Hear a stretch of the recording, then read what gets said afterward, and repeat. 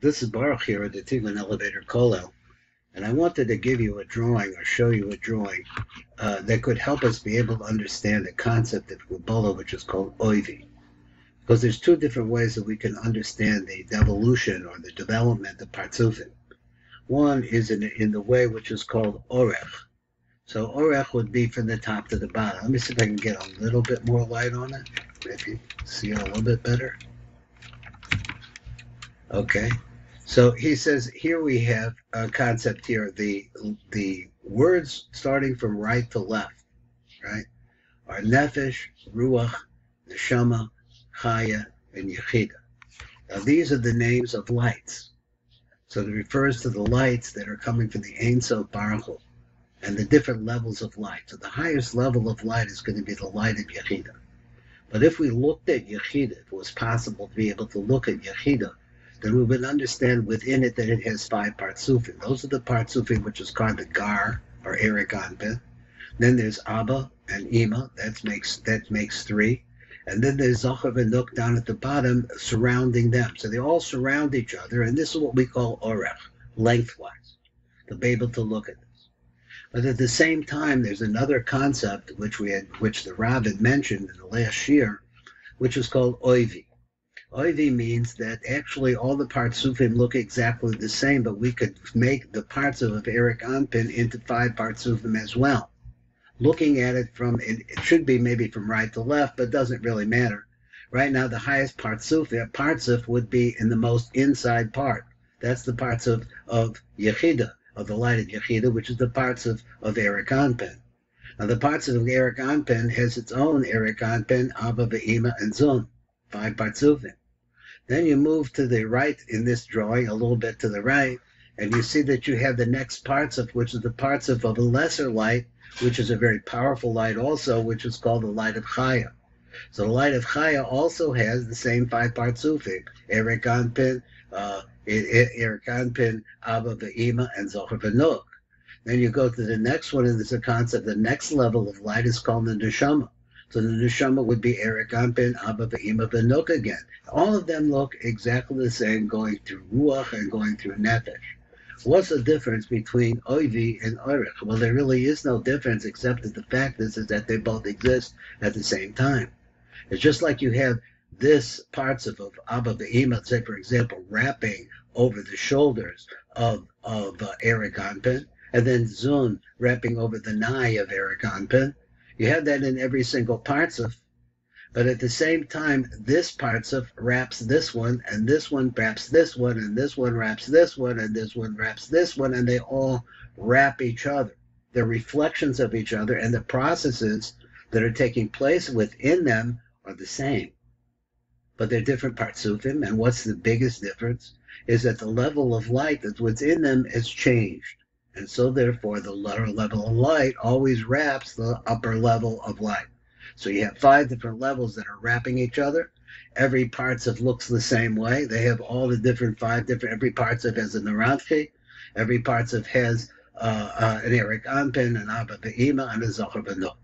So I wanted to give you that idea just to be able to see this, and if you have a chance to be able to study it, you could look at it a little bit more in depth. Now, this was part of the shir that we've been giving here on Yom Kippur. And that's what we wanted to understand about the 5 different kinds of Inuyim. Let me see if I get this light down a little bit so it's not so glary.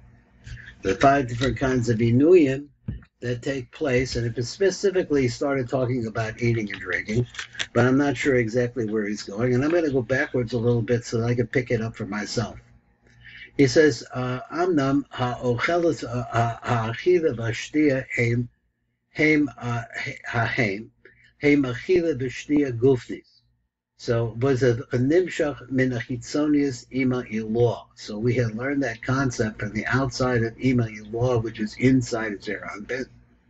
And so that's where the physical eating and drinking takes place. Now, what is he talking about? Let's go over to number hey and see if I can figure it out. So we had said that there's a prohibition on Yom Kippur of eating and drinking, but on the 9th day, you have to eat.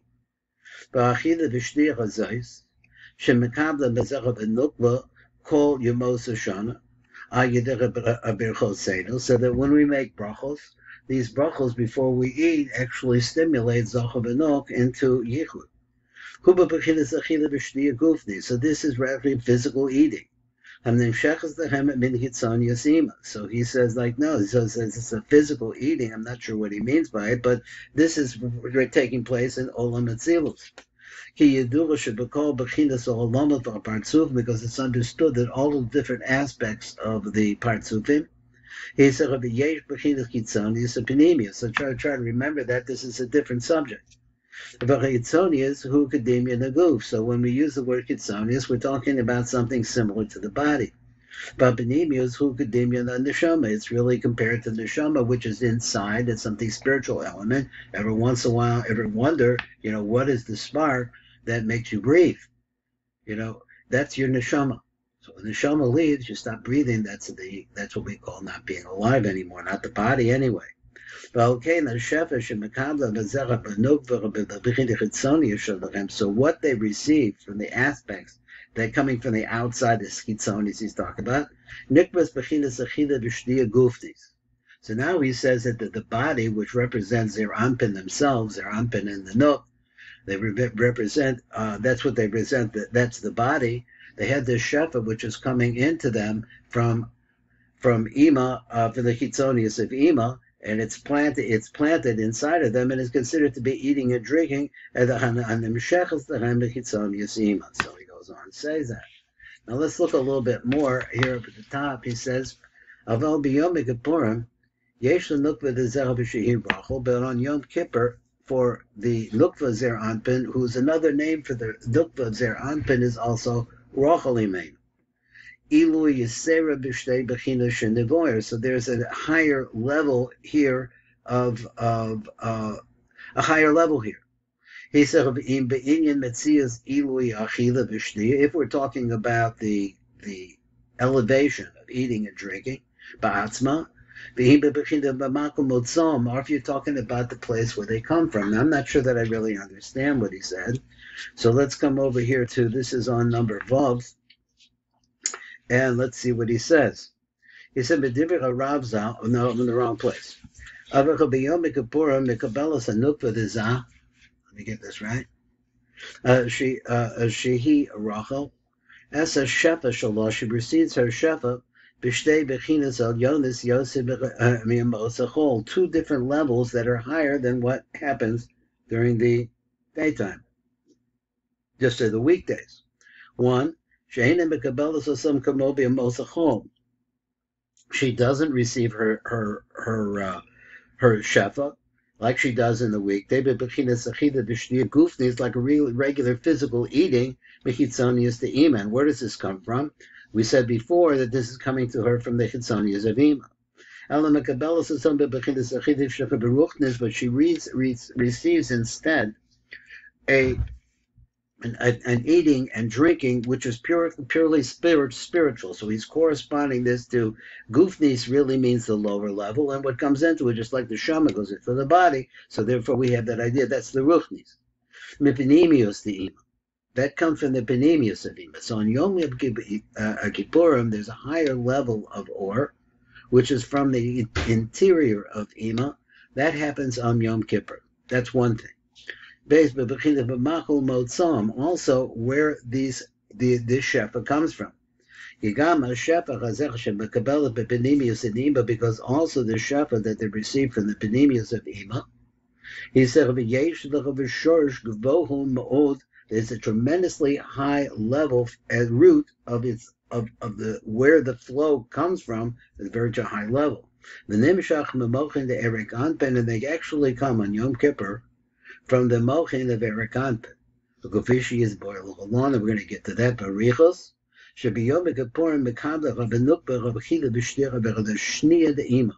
So he gives let me see if she said, because on Yom Kippur there's another kind of eating that comes from Ima, Hanimshachet b'mochad de Erik Anpin, ein sham that comes from the mochad of Erik Anpin. So Yom Kippurim is a tremendously high level of light because the sustenance that comes into Atzilus at that point is coming from directly from a very high level. V'hatam should be Yom Kippurim. So let's read this part. V'hatam ki atam be Yom Kippurim. K'var Nasra Rachel Lagamri. The reason why everything is different now is because Rachel is now free and independent. So he says, "V'kabbalah hadinim ma'acharayim dezer anpin." And she now is once again getting the dinim, that is the gevuros, from the back of zer anpin, ayidei bisum umitu, through a sweetening process and a perfuming process. The nimshad of zer anpin atzman, they come to her from zer anpin himself. Keniska the Echa Bedrasha Nesira, which was mentioned previously before in the drush of Nesira. So now all of the spheros all of the gevuros in the spheros of Zer Anpin are now transferred into the nukva directly from Zer Anpin. Now, what are we trying to get at here? And let's read over on number Zion here in the Tevekavanas. He said, so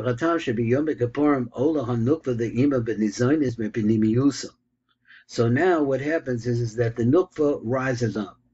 And now she's getting the light of the penimius, which is a higher level of light than the light of the chitzonius. And what's the reason for this? He says, because on the day before Yom Kippur, Barachel Bakal as a spheral sample, all of her 10 spheros are removed. Like we have explained above in the Drush and the Rosh Hashanah,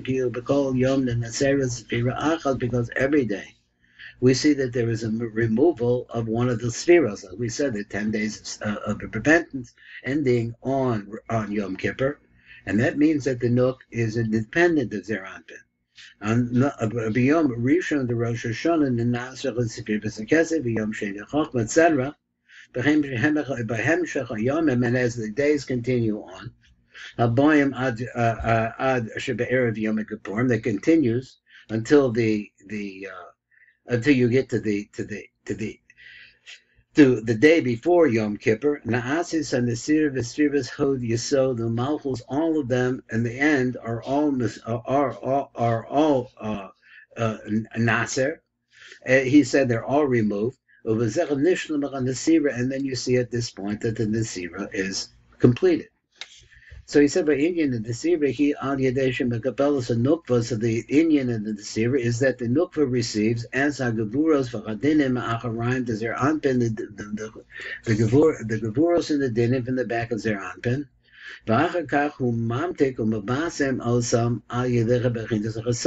So then what he does is that he sweetens them and he perfumes them. He changes the ruach into a nice atmosphere, and everything is beautiful. We talked about this, but Rosh Hashanah, that's something maybe we didn't get to. I'm not sure. Let's go look at number 9.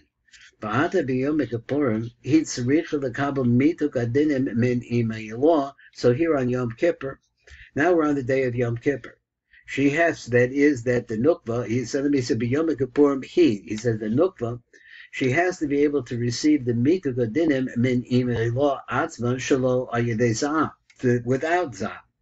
V'lachein he tzaricha ata la'alos ad imeilah mamash, but we see here that she has to go mamash up to imeilah umis alis l'malam zer anpin, and it's mashma from here that she goes up above zer anpin. So let's see. That seems to be a problem, and I know that the Shefach Gabanus talks about that problem. Let me see which one that was. That was number 9. So he said, and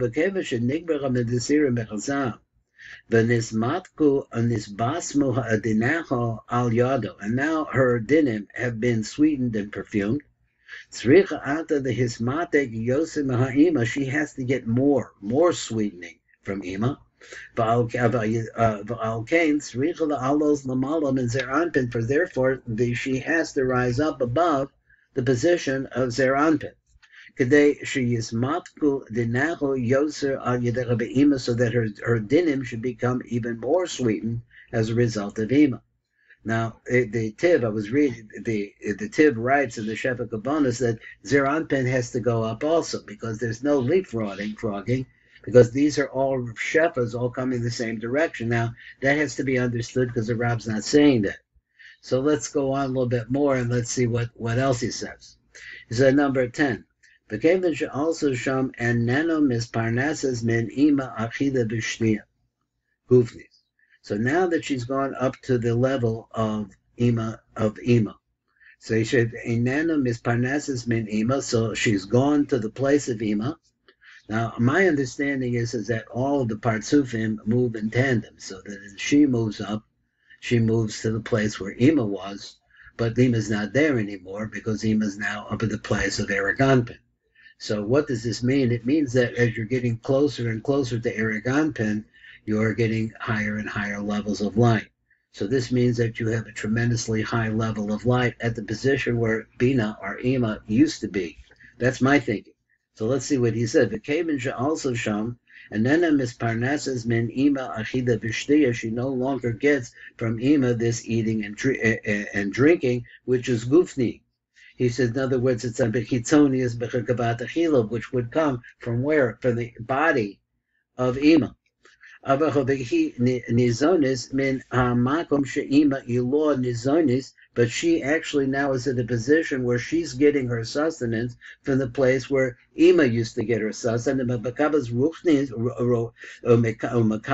And she received uberochetzes, and she bathes v'sacha v'shoisa, etc. And she does at all of these different aspects. She bathes, she anoints herself, she drinks, and she makes yichud. Etc. Those 5 things that we talked about, eating and drinking, etc. They're no longer there. He says because they're coming to her from a place which is tremendously high. So therefore, these places are not physical places that we have a feeling for. We don't have any substance. They're rock, besod, hevel, hayotzim, and nepan. The only way we can understand this is the hevel that comes out from the mouth. And ma'osa hevel nizonis ata rachel b'yom kippurim. And this is the hevel that now on Yom Kippur, rachel, that is the nukva, zer anpin, will receive on Yom Kippur. Now let me see where we started. Now I think we started on number Yud, and let's look at number Yud. And number Yud says like this. So then we said she went to the Ima. Now I'm saying that my understanding of this is that she goes to the position that Ima originally is in relationship to the Ein Sof Baruch. But Ima also moves up. So we have this whole moving. This is a little complicated Indian there, what we've seen in other places. It's actually the Kitzonius of Ima does not move, but the Penimius of Ima moves up. And so all of the Partsufim, the Benimius of all of the Partsufim are going to be moving up. So what does that leave behind? That leaves the Kitzonius of Ima and the Rishimo, that's the way I understand it, of what was left over from Ima as she left. So let's see what he says. So he repeats that idea. She no longer is receiving this from Echila, which is Gufni.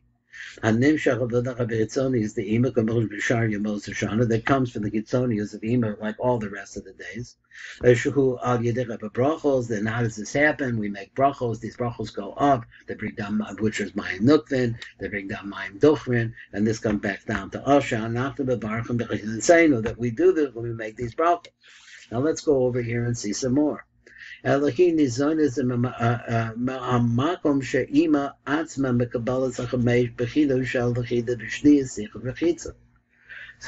just write down go through the words, and we'll try and understand it. She's now fed from the place that Ima herself, in other words, the position close to the position of proximity to the light of the Ein Sof Baruch, that is the nukva of Zer Anpin, that is Rachel, moves to the position where she's now receiving the same shepherd that Ima used to get. Ima's not there anymore. but she's in relationship to the light of the Ein Sof. She's 2 notches up. She's past the notch of Zer Anpin, and now she's up at the place of the Zer of Ima More. So he now and here she gets the 5 different levels, which are called Achila V'Shtia, Sicha V'Chitza, and Tasha Samita, Shehem Amehamochin, the parts of Eric Anpin, which is from the Mochin of Eric Anpin, which is where the Ima originally got it from. Shia Achila V'Shtia Hasheni Shal Abba V'Ima. So this is the secondary kind of eating and drinking of Abba V'Ima K'Moshiach V'Orlochalon, as we're going to get into it more. Let's see some more.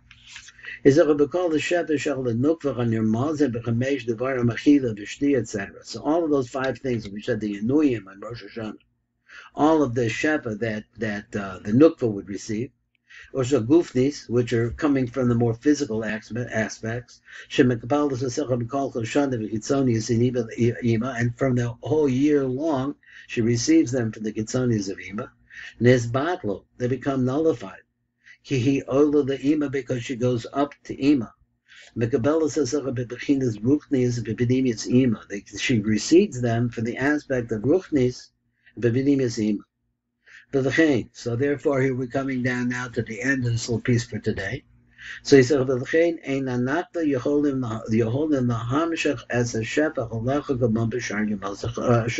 she's no longer in the same position. So therefore, the way that she was fed before, in other words, the sustenance, that is the shefa, the Ein Sof Baruch Hu, let's face it. He says that shefa is no longer coming to her the same way. Brachos that we used to make, we make brachos. Well, we're still doing this. We make brachos on the chila v'shtia. So